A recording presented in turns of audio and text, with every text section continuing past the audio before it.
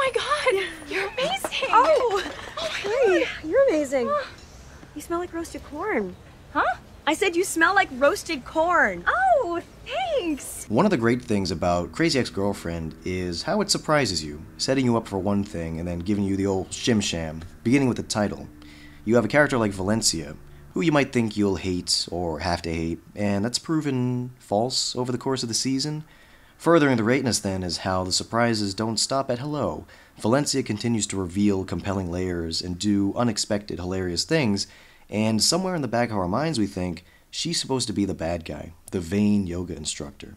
When first we meet Valencia in episode 2, Josh's girlfriend is really cool, we're led to think that Valencia is everything Rebecca is not, because that's how Rebecca feels. This episode is so remarkable in part because of how many different looks of Rebecca we see, now in contrast. It's possible that she visually appears differently in each scene of the series, but we're flirting with its always sunny levels of self-deprecation here, most notable being her sweaty breakdown after claiming to love yoga. Nothing like being caught in a lie and also offending. And that's of course when she decides to ask her out on a date. The premise for this episode is underlined by the remark that it's assumed women do not and cannot get along. Paula puts it in specific terms, noting that it's about competition. Women of equal sexual viability hate each other, even if they pretend to like each other, and that is how it has worked since the day vaginas were invented. When you go to corroborate this online, one of the first hits is this article written by Sasha Brown Worsham for Cafe Mom, which puts it out there straight shootin'. If you've ever been around a woman and felt like she was judging you based on your appearance, then you were probably right, she probably was, and it's all about competition for men.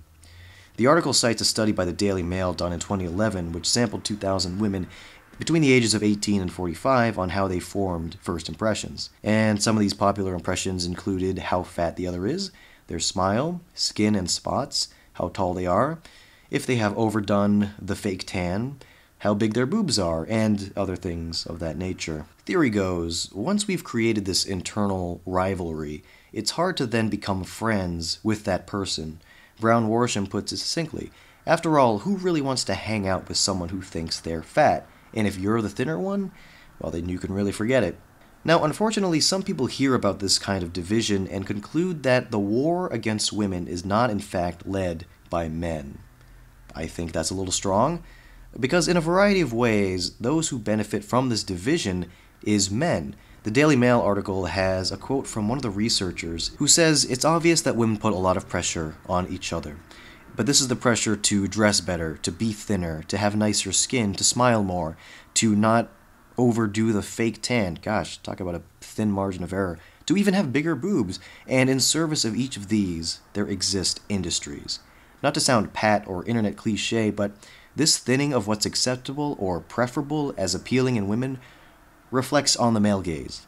Determined to prove that women can overcome this, Rebecca has lunch with Valencia, and here continues to prove she's a great listener. She does, however, perform a lot of work effortlessly because that part's nothing to her. The hard part is the friendship, and yet this too appears effortless, maybe too effortless. As we see, the walls come down pretty quickly. Valencia explains that she didn't have a lot of girlfriends growing up. Her friends were alienated by the rapid development of her body and her sexual experience. Modern-day Valencia has seemingly doubled down on at least the former, building fitness into her career. This night with Rebecca is a glance at the life she could have lived, and we see how much it means to her. A little part of Rebecca even rubs off on her. I'm starting to like humor! And as a result, it's pretty impactful when everything falls apart at Spiders, West Covina's hub for horrifically awkward things. Oh god, I've left my body. No. I'm floating over this room right now looking down. Not tonight. How many times must I sit in the bathroom listening to Josh Chan have sex with another woman? Even if she's more upset that Rebecca is now clearly trying to swipe her boyfriend, she's also upset by the subterfuge. I don't know what you're trying to do, or why you pretended to be my friend. This is the catalyst for Valencia's quote-unquote villainy throughout the first season, and it's a sympathetic moment. As people will inevitably say, a great villain is the hero of their own story.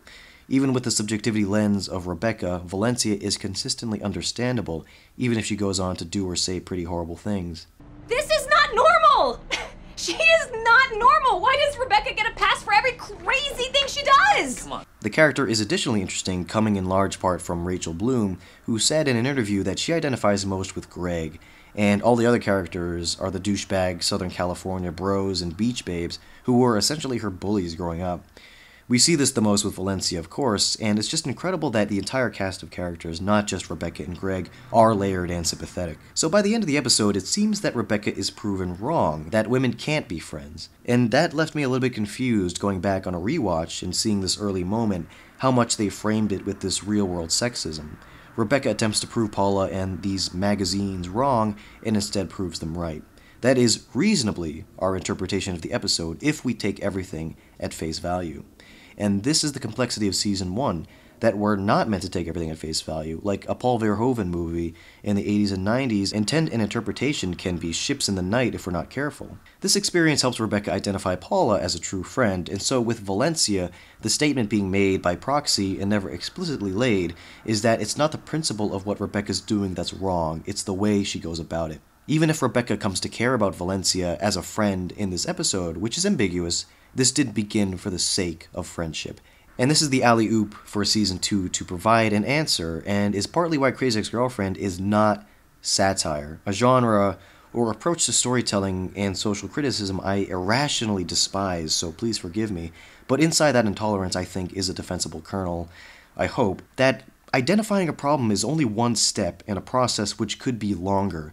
Yet your satire overstays its welcome when we're drowning in the unpleasantries fundamental to the criticism. Is something like RoboCop satire?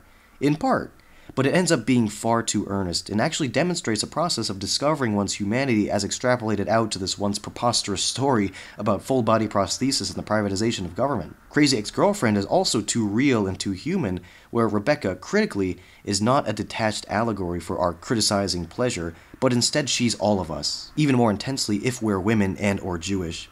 And doesn't that make the messages of the show all the more powerful, because we're invited to think whether the destructive behaviors exist in ourselves, these behaviors which have so much weight and actual consequence in the show. But Crazy Ex-Girlfriend is also too interested in providing solutions to these problems rather than leaving us hanging. So looking at it on paper, logically or mathematically, the episode is saying that yes, women can't be friends, because this didn't work out. If the often damaging competition between straight women comes from the battle for men, Rebecca's attempt to befriend Valencia has to fail because she's playing into that precisely. So this is a reiteration of the central critique of the show, subscription to a patriarchal narrative, but it's a different angle on the matter, and as a result we're granted a different takeaway. On a storytelling level, this is a healthy way to reiterate the critique by showing its effects on characters beyond Rebecca. So what then is this much vaunted solution? The episode Josh Goes to Hawaii puts things front and center for Valencia, and so it's critical that enough has been established before this point that we buy what we're about to see. The thrust of the episode is that Rebecca realizes her increasingly successful pursuit of Josh has a price, that being Valencia, in addition to the primary victim of Greg. Rebecca is at her heart a good person, and although initially enthused by the prospect of Josh breaking up with Valencia, does see what that will actually mean and is profoundly moved. Heartbreak is something universally understandable. This is a subtle but very important exercise in step with the more direct deconstructions of stereotypes at the heart of the show, that we make different choices about how to interact with people when those people in question are flesh and blood, as opposed to abstract, or even worse, already spoken for by our preconceptions. In this conversation, in the beginning of the episode, Valencia is Valerio, or Venezuela, she's an idea. Here, Rebecca can clearly make out a human form with thoughts and feelings, antagonistic they may be. This scene is potent, despite that it hinges on a revelation we're already privy to. It expertly moves between perspectives, from those involved to the observers, like Rebecca and the audience, and this divides our sympathies. Rebecca is witness to the consequences of her actions, but we, the audience, are also seeing the effect it has on Valencia, that this clearly agitates insecurities about herself we didn't really suspect, but which make complete sense in hindsight. For Valencia, primarily it's about her body, as we'll also see with Jame's wedding dress, but what really got me here was this line. God, I knew something was going on. I mean, she's smart and different and interesting, so I get it. Which would seem to indicate that Valencia doesn't think of herself as interesting. Which then transports my mind back to the character as abstract, as stereotype, our perception of her in the early goings. She's the pretty girl who's fixated on her body to the extent she's been starving since 1998. Is this the commentary the show is going for? That when we pressure young girls to be a certain shape, we rob them of what the rest of us are privileged to appreciate as personhood. That for us there's a binary between beauty and personality. So what we have here is an important deconstruction, and the criticism doesn't come from saying Valencia does have a personality, actually, because that would undermine the point.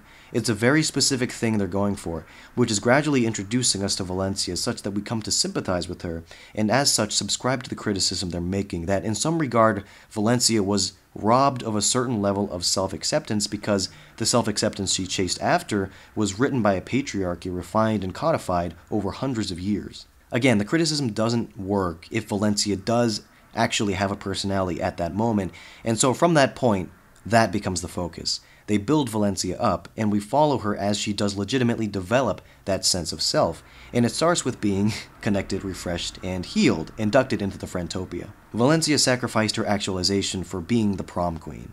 She had entered a competition we maybe think of as only relegated to childhood and school. This is why she's obsessed with looking great and is kind of vain, because she has to be the most desirable. If not her, somebody else will be. When Rebecca first sees her, she's only seeing the product of that, and it's overwhelming. But we, the audience, go on to get that behind-the-scenes look, and then we see the cost it's taken. The cost of the internal rivalries, of wanting a thinner waist and a reasonable fake tan. To the point that when this ambition falls through at the end of the first season, A, we don't miss it, and B, holy crap, we care. The criticism embedded inside this arc comes from the positioning of actualization against conforming to the male gaze. And this is very, very tricky commentary, because it's taking to task real-world lifestyles that actual people actually have. There are those out there who, like Valencia, want to look as sexy as possible and attract a man. Who are we to say that those people are wrong, but what if progress toward gender equality cannot contain them? So the theory presented by Crazy Ex-Girlfriend is one of diplomacy, that these kinds of people may not be truly happy, that maybe they're lying to themselves, just the way Rebecca does. It's not so much that the life they chose is wrong, but check to see if it's the product of a choice made immediately. If you've been doing the same thing for the last 15 years or more, you might not know what else is out there, and it's possible you could find something that fits you even better. I don't think there's anything too wrong or overtly offensive with the encouragement to explore, especially if it comes packaged with the idea that you can explore everything, your options are limitless, in direct contrast to the previous orthodoxy. Now, you might have raised a brow when I said these kinds of people, because who knows if Valencia is meant to be a symbol for any kind of person. This is largely just theory, but more specifically, Nathaniel is a real outlier because with him, they led with signage. He started out defined by his race and sexuality, the way even white Josh was not. We don't call Greg straight Greg. We don't call you old gay Daryl. Whoa. A character like Valencia, too, is not this way, and so identification between viewer and fictional character works a la carte. The character presents a set of features, and if you, the viewer, feel a simpatico with any number of them, you might find yourself identifying with the whole. In other words, Valencia is not, after a fashion, presented as the tragic beauty queen bitch you absolutely should not be, which I think would be too harsh. But if you see a bit of yourself in this fully realized character, and you're emotionally engaged with the narrative, you might too be encouraged to find happiness elsewhere, without feeling like you've wasted your life or you're an idiot for believing what you were taught at an impressionable age. I mean, I don't even want to tell you what I still believe from an impressionable age. Letting go of those beliefs would be parting with pieces of my identity, even if I know they're not helping me. It's not easy. So what we have now is the solution to Valencia's distrust of other women, and the broader issue of competition for male attention. Valencia was limited by her adherence to the patriarchal narrative, and now into the story comes the expression of that solution in Season 2. I love weddings. Something that stuck with me through the years is the incredibly disappointing character from the Star Wars cycle, General Grievous. Theme-wise, the character exists to presage Anakin Skywalker's transformation into Darth Vader, being also a cyborg. Otherwise, the character exists to look cool and do nothing. But for whatever reason, the idea was strong with me. A character who embodies the device of foreshadowing. I don't know if it's a good approach or a bad approach to characters, but I think mitigating the potential bad with Valencia is that certainly her thematic relationship to Rebecca does not encompass the entirety of her being. This is true for everyone in the show, just as it's true for everyone in life. Our friends and family are not simply extensions of us, but when shows don't do this, don't demonstrate that characters have lives beyond the protagonist, sometimes we forget and can fall back on our solipsistic selves so lovingly nurtured by American culture in a myriad other ways. Checks against that predilection are always welcome, and that might be the strangest way I've yet found to say, watch Crazy Ex-Girlfriend. Please tell your friends about this show. One of the questions I have about the future of the series is specifically how Rebecca reaches a manifestation of the conceptual happiness Dr. Rakopian tries to coax out of her. The show thus far, and based on the premise, has been about peeling back the prescribed happiness as socially dictated, and in its place, I'm curious what we'll discover. In this regard, I think that Valencia is Rebecca's General Grievous, though it's not necessarily about turning into a robot. Instead, we saw Valencia overcome her fantasy, overcome her rut, and identify the next stage, becoming a wedding planner. This is how the writers answer the troubling void left by function of the earlier social criticism, giving her a fully realized self, with a greater sense of agency and little diminishment of her personality beforehand. I am so good at my job. And the performance by the actress Gabrielle Ruiz has also shifted. In Season 1, it was more about identifying the relatable inside the heinous, that she's believably despised by a whole family of people, but you don't hate her the way they do. In Season 2, she's playing somebody who's fallen apart and gone back on a lot of stone-set principles. We have an interesting structure with Valencia's arc, where if you'd just seen her at the end, you'd only detect a subtle change. But we saw the behind the scenes of that process throughout the season. A great range is on display, where we also see how vulnerable she can be during that middle arc. The interesting thing is that we saw this development from Rebecca's perspective, as we do most things. So we didn't see as much of the behind the scenes turmoil, but the actualization is the same. It does, coincidence that it's the same guy, that's Josh at the center of it. Valencia has already gone on Rebecca's journey, making her exactly the kind of person Rebecca needs in a girl group squad heading into Season 3, aka sympathy for Lady Revengeance. Peas and carrots, peas and carrots, peas and carrots. What are you doing? Peas and carrots. I'm saying peas and carrots. It's what you do when you're faking chit-chat. I did it in my 8th grade church play. Don't be different. I must say, though, as much as Rebecca and Valencia have such an incredible dynamic, I'd really be interested to see Valencia and Paula do things together. Because if you go back to Season 1, Paula hated Valencia, despite having met her maybe once. I don't know, I just think that would be a cool, it was interesting to see how a relationship might be forged coming back from all that secret resentment.